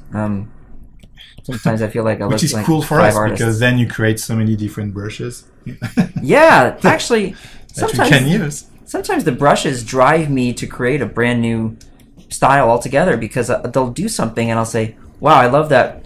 The way that looks. How can I make an image with that look?" And then it just forces me to try something new, and you know, it's kind of cool. There's a question for you by Rory asking, "What is your favorite brush?" Don't have one. No. Impossible to answer that question. There are close to 940 or 50 tools now that I've designed in the library. Okay. Now, of course, you know, 150 of those are halftones and screen tones. So even if you subtract those, though, and you've got about 700 brushes, it's impossible for me to say which of those would be my favorites because I bounce around using them all the time for different things, you know? Yeah. So there are some that I may be in love with for a week just because I happen to be working on a specific project that takes advantage of what they do. And then the very next week I'm working with something else and I just fall in love with those all over again. And recently, I hadn't played around with my pastels in ages. And I had made some new pastels about 4, 5, 6 months ago, I guess. And I forgot how fun they were. So I just started playing around with them one day and I lost about 5 or 6 hours of the day just fiddling around with them because it was fun. Well, we have Charlie Careless in the chat, who is 12. Oh, wow. He has to beg his parents to get the full Creative Cloud. Wow, good luck, Charlie. Yeah, good luck. Good luck. It's nice. Nice to see you. Thanks for being here. Hi, Carol from Indianapolis. Thanks for joining. So we are live with Kyle. Actually, we started the live 1 hour and 40 minutes ago. And we actually are working on this piece, but Kyle will be back tomorrow sometime. So 7 a.m. Pacific time. It's 10 a.m. Eastern time, New York time, and then 4 p.m. Paris time. He will continue working on this. Maybe add work on the colors tomorrow, I guess. Absolutely. Tomorrow we'll go to color. We want to have a finished painting here. I mean, that's the goal, right? Yeah, that's the goal. That is the goal. We're going to do a finished, crazy Mona Lisa Munch mashup. Mona Lisa Munch mashup. Say that 5 times fast. I won't even try. Lanan is asking you which brush family is best for realistic painting. Well, if you like what we're doing right here, these are the Edvard Munch brushes that were designed and developed based on his actual tools. And as you can see, even in this sketch phase, we're starting to achieve a very painterly look to this piece as I go over areas you know, that I've been sketching with, and as I size the brush up now and start to really work more on not details so much, but you know, I'm starting to paint in with bigger strokes, excuse me, than previously. And if I just zoom in here, you'll see, I mean, that's a painterly look, right? Oh my God, yeah. Okay. And this entire piece has been painted so far with one brush. We sized it up, we sized it down, we changed the angle and the tilt and the pressure. So which one? Which brush? This is just the basic Munch filbert brush. And I mean, there you go. You don't need a lot of brushes to do a successful piece. You just need brushes that are versatile and can give you lots of different strokes. So, you know, I'm feeling like what we have here is pretty much indistinguishable from what you would see with real media. I hope. Yeah. That's the goal, right? And we haven't even touched the mixer brushes yet on this piece, so we'll probably play around with those a little bit when we do the color. Yeah. And just so you know, what you're seeing here, because this is one of the brushes that is designed as a standard Photoshop brush tool, not as a mixer brush, we could be feasibly doing exactly what we're doing here 100% in Adobe Photoshop Sketch. This entire piece so far would be done. This brush works. This works in Sketch. You do not. Yeah. So that's exciting as well. She's asking how can you change the angle of a brush. So yeah, if you watch the beginning of the video, this is what we were talking about. You need a device and a stylus that supports tilt. Yeah. Such as an Intuos Pro by Wacom. Could be. Intuos Pro. Cintiq is a step up from that because it's what I'm using right now. I'm actually painting on the surface of this of the stylus, which is extremely nice. Stylus, excuse me, of the tablet. Yeah, it's tremendous. It's so fun to work this way because, you know, what you see is what you get. It's right there in your face as you draw. You're actually drawing on the surface, you know. Yeah, it's fantastic. First time I got a Cintiq, kind of changed my whole world. Yeah, it's just such a thing. Neat device. Yeah, incredible. And I've been testing now for a few months the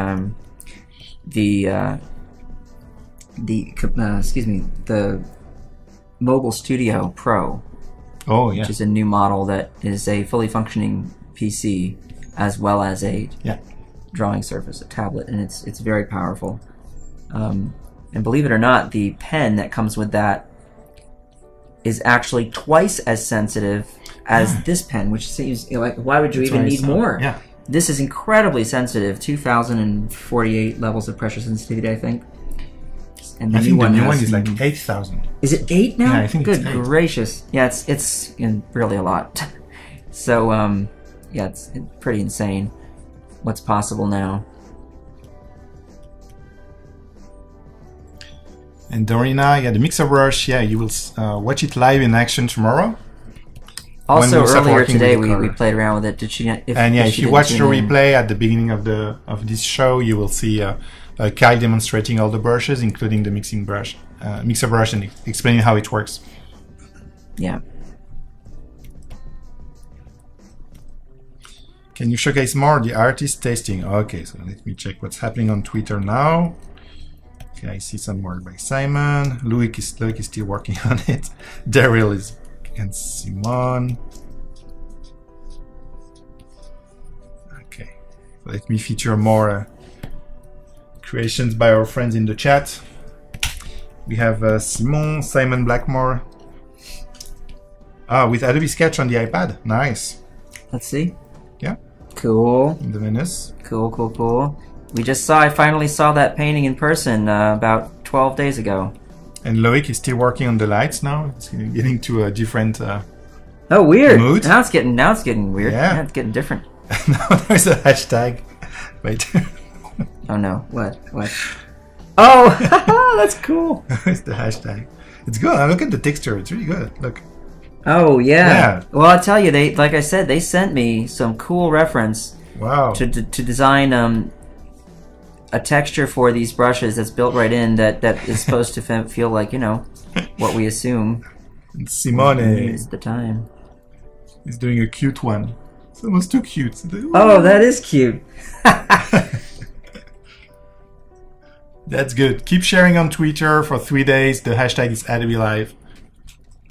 We love seeing this stuff. Yeah, it's because a good training, you know? Yeah. You can do some live training and then enter the contest because you have time.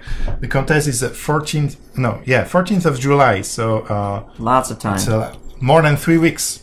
You have more than 3 weeks to create a masterpiece using KyleBrushes and find a good concept, a good reference to the original Scream painting by Munch. Submit your entry and get a chance to win. All right. I'm looking forward to the next stage here, and I think that at this point we have arrived somewhere where we're ready probably to move on. There are some very small things to work out, you know, and those can be done while we work on color and things like that. But you know, and the other good thing about this is you should always do this with your work. Step away from it. You know, because I've been doing this now. We've been sitting here for 2 hours, probably actually actively painting for about an hour and 40 minutes. And the thing is, I've been looking at it a long time. I don't really have fresh eyes on it. And what's a good thing to do is step away. So probably tomorrow when I look at it again, you know, there might be some things I'll say, oh, let's change this, let's change that, you know, a few small things here and there. And that's always a healthy thing to do. Don't just stay there with your painting and not take a break. When you come back, you see things that didn't work. Always. Tomorrow you'll be like, why is she screaming? Yeah. What was that idea? Michael must change the whole thing. Why is there a bridge? Hi Audra, how long is this live show? So we are still live with Kyle for less than 10 minutes actually. Whoa, maybe 7 minutes. And then we will have a 5-minute break, and at the top of the hour Rufus will join to host a show with Suzanne Helmich, who is a digital painter from Amsterdam, from the Netherlands actually. I'm not sure if she's from Amsterdam. I think so, but from the Netherlands, that's for sure. She is working on the book, so she's designing characters from the Middle Age, and she will show you actually how to do facial expressions, different kinds of screams. So it will be also very interesting for you if you want to enter the contest. So she will be live for 2 hours, and then we'll welcome Sébastien Hu, who will do some photo bashing. And we'll discover what this is. But basically science fiction concept art based on Adobe stock and digital painting for 2 hours. And then for the night shift, Rufus will be back with Therese Larson, who is a professional character designer, also using Photoshop. So yeah, the night shift is back because it will be 10 p.m. in Paris. Wow. For the last show, 10 to midnight. Well, actually, yesterday at midnight it was 29 degrees Celsius outside. That is not right. Yeah. Should not be that way. So it's not a real night shift. No. Because you go out, it's still a little bit sunny, it's still light, it's warm. The hot shift. The hot shift. The heat wave. That should be the name for this whole stream these 3 days. The heat wave. The heat wave.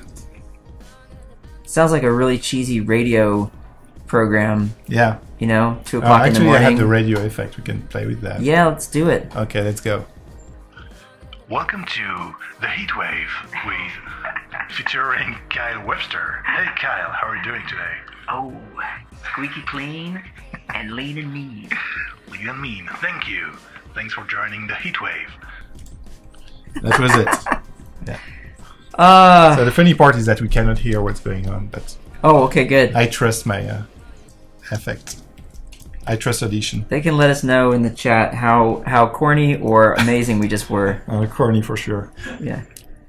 Yeah, I'm gonna guess that was more corny than anything, but I like being corny. All right. Well, let's take a look at it as a postage stamp again. That's always a good thing.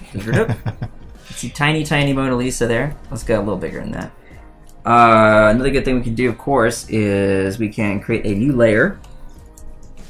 And we can just draw a little box over here and block it out. And now we can really isolate our picture and just see, how's that looking? We've got our values worked out pretty well. You know, you can read it clearly. The lightest bits, of course, are her face. Love it. And I think tomorrow we can move on and see what we can do with color. I just want to make sure this carries the cloth, you know, that shape, kind of make sure that's a continuation of this over the shoulder area here. You know, that's a little change to make right there. Good point. What's your name, Mr. Host? Michael. Your name is Michael. The one and only Ardra. Michael Shays. All right. That hand's a tiny bit big. There we go. I guess. Oh, I guess we're signing off in a minute here, but we've made some progress. We're signing off in in about 2 minutes. Is there anything we should highlight really fast so if anybody who's tuning in at the last second is aware of the contest and how to get these? Go to adobelive.com. There is a contest tab on the right. Make sure to enter the contest. We ask you to create something like this. I mean, you can download the free brushes, the Photoshop brushes created by Kyle, based on the original brushes by Edward Munch, and you can reinterpret. Reinterpret. Yeah, it works. Yeah. The scream, like woo, by Munch. Okay, create your own version, and if we love it, if you win, you can win 6,000 euros, a ticket to Adobe Max, Creative Cloud, and Adobe Stock subscriptions, and we will display your print, your creation next to the original Scream in Oslo at the Munch Museum. And how good is this? Adobe will pay for the trip to Oslo. Yeah, so you will be there, and you can take a selfie with your own painting. That's good. Amazing. All right. Well, okay. I think that looks pretty decent. And tomorrow we'll look at it again with fresh eyes and probably make a few modifications here and there. But generally speaking, we'll move on to the next phase. Remember, this was all done with one brush, the Filbert brush in the Adobe official Munch brushes set, the official brushes of Edward Munch. And yeah, just size it up, size it down, use different angles, and you can get yourself a pretty solid sketch. Awesome. Yeah, there you go. All right. Oh my god, yeah. So that's exciting, huh? Feeling good about this. Yeah, I think tomorrow we'll add some colors. It should be so cool. Yeah. Do you think you will take the same color theme as the original painting, or? Good question. Here's the thing. We've got. I think what we'll do is we'll probably use the colors from Munch. From Munch. Yeah.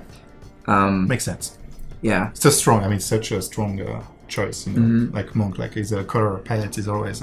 Yeah, and that orange sky is very distinctive. Yeah. And I think we'll be able to kind of work out that it's the Mona Lisa as far as who's screaming.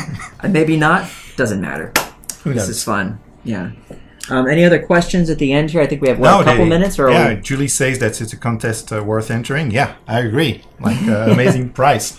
So yeah, thank you, Kyle, for this first day. I mean, it was a first stream. So you will be back tomorrow sometime. And today we will welcome more guests.